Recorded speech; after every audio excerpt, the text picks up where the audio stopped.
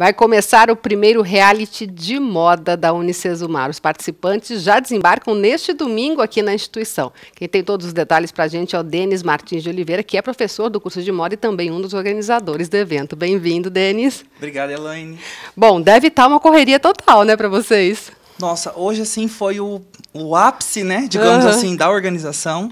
Então fizemos um checklist, organizamos todo o espaço, o laboratório de moda, que é onde será o confinamento dos nossos alunos.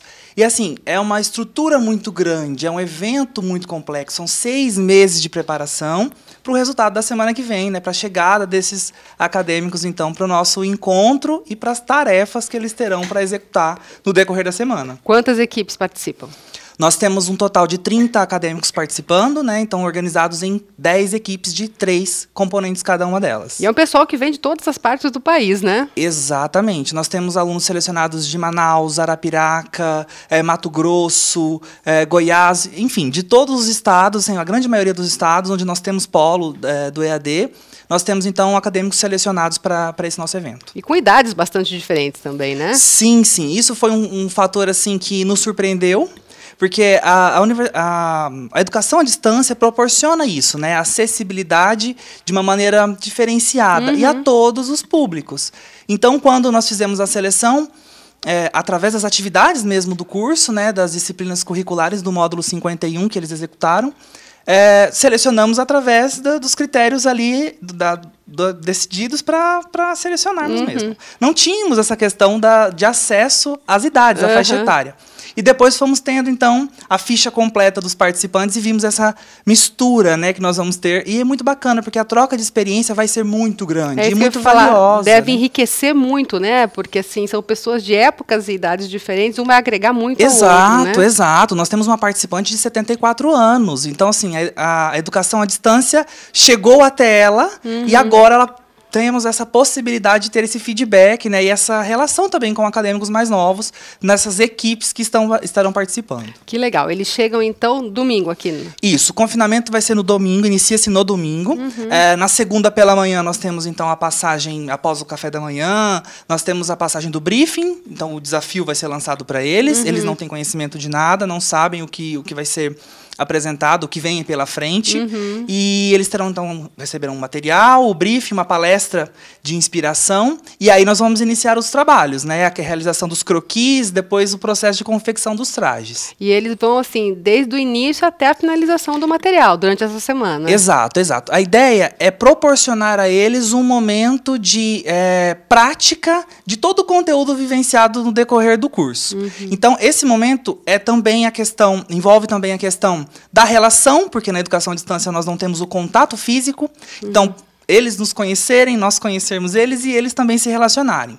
E aí colocar em prática todos os conteúdos. Então o processo vai desde a criação, da concepção, né? Então a inspiração para a criação, toda a ideia de como vai ser esse traje e depois a execução, os passos de confecção desse traje. E para isso vão ter que fazer muita pesquisa também, né? Sim, sim. E aí é um detalhe, né? Nós teremos os momentos restritos. Eles não terão acesso à internet, acesso ao telefone.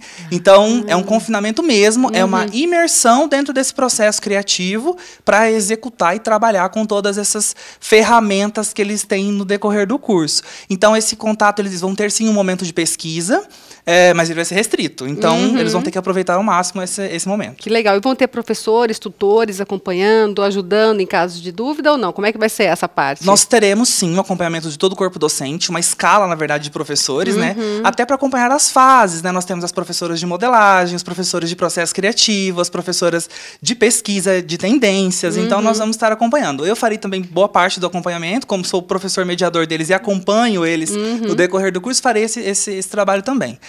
Então eles terão sim esse auxílio, mas nada que influencie. A ideia é que eles trabalhem mesmo, que eles entendam, Elaine, que a vivência no mercado de trabalho é muito maior do que nós apresentamos ali. Sim. A teoria ela é muito bacana, mas a prática realmente é diferente. Então, nós queremos proporcionar para eles essa vivência, esse contato com a realidade de um possível desafio no mercado de trabalho. Que legal. E a grande final vai ser na sexta-feira. Isso. Na sexta-feira nós temos a final. Temos uma banca que irá julgar, então, composta por profissionais da área de moda, do design, fotografia, Esses profissionais, então, farão a avaliação dos trajes confeccionados no decorrer da semana. Teremos os polos participando, né, as torcidas organizadas que estão vindo para Maringá também. E é uma forma de mostrarmos que Maringá tem um potencial bacana com relação a isso. Somos o primeiro curso de design de moda à distância do Brasil. Então, divulgar os trabalhos e mostrar que é possível, sim, aprender moda no decorrer de 2 anos e com qualidade é um dos intuitos nossos. Então, afinal, vai proporcionar toda esse leque aí de entendimentos, né, dos resultados, tanto para eles quanto para nós, como docentes do curso. E vai ter um grande desfile também, né? Teremos, sim. Teremos o desfile em parceria com os nossos patrocinadores. As modelos já estão selecionadas. Que legal. Passaremos isso para eles, né? Eles farão a roupa sob medida para modelo. Então, as modelos desfilarão nessa noite. Conforme as inspirações, teremos as apresentações. Então, assim, vai ser um evento bem bacana para fechar com chave de ouro toda essa semana aí de trabalho. E, assim, cada dia da semana eles vão ter alguma dica? Assim, os professores vão participar, claro, ajudando, mas vai ter, tipo assim, uma dicasinha a mais, uma chancezinha? Como é que vai ser isso? Ou vai ser ali na dureza mesmo? Vou fazer um suspense. Teremos, sim, ó, em primeira mão, hein, Elaine? Teremos, sim, algumas atividades, né, para poder estimulá-los e auxiliá-los de uma maneira um pouco mais completa. Mas a ideia é que eles coloquem a mão na massa. Nós temos são 2 anos de curso, então nós temos acadêmicos dos 2 anos. Tem aquele que ingressou agora, no começo do ano, e tem aquele que já está quase finalizando, né? Que finaliza esse final do ano o curso. Então, as equipes estão misturadas. E a ideia é que eles troquem essas informações e criem seus produtos, né, façam seus trabalhos com essa bagagem que eles têm. Mas os professores estarão ali para auxiliar, né, para evitar um erro muito drástico e mostrar para eles que realmente existe o desafio, existe a cobrança e o resultado tem que ser algo bonito, esteticamente falando, e viável também para a comercialização. Legal. Bom, eu sei que a gente não pode, claro, citar, né, o que é que vai ser, qual vai ser o desafio, mas normalmente é uma problemática assim, do dia a dia, uma coisa que eles tenham que resolver, é isso? Digamos que sim. A proposta, na verdade, vai se pautar em uma determinada... Nós trabalhamos no processo criativo, para que fique claro, fases, né? Então, nós temos um público-alvo, nós temos uma ocasião de uso, nós temos um tema, e nós aí, então, vamos trabalhar com a criação do produto, considerando esses aspectos. Então, eles também terão esse desafio. Um público-alvo, uma ocasião de uso e uma temática. A partir dessa temática, com as matérias-primas que são surpresas, eles não sabem, nem nós sabemos mais quais são os kits, quais são os tecidos. Então, é surpresa, por sorteio, eles escolherão a matéria-prima.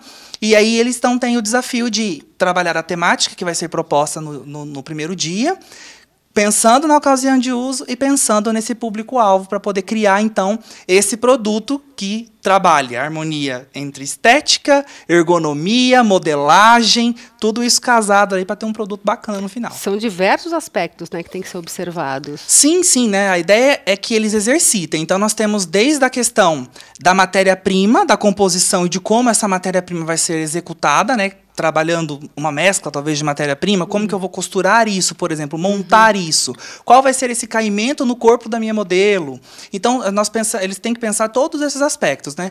Isso que eu estou criando tem a ver com a temática? Ele casa com a proposta, com a problemática? Então, assim, são pontos que eles vão fechando. E aí temos, então, a junção de todos os conteúdos do curso e o resultado final. E quando você fala em matéria-prima, é bom dizer que, de repente, pode ser, não sei também, tá? Mas que eles não recebam, por exemplo, um tecido. Pode ser um outro material, é isso? Pode ser. Pode ser plástico, podemos ter uma matéria-prima inusitada. E aí tem que criar em cima disso. Exatamente. Lidar com a manipulação dessa matéria-prima, né? Qual seria a melhor proposta para se conseguir esse resultado estético agradável e funcional, né? Nós temos que pensar no conforto da modelo, né? Estamos pensando num traje, projetando algo que vá cobrir um corpo. Então, nós temos que pensar numa proposta viável também em termos de usabilidade. E vai valer aquela coisa conceitual, que nem tem alguns desfiles de moda também? Como é que vai ser isso? Eu vou ter que dar detalhes.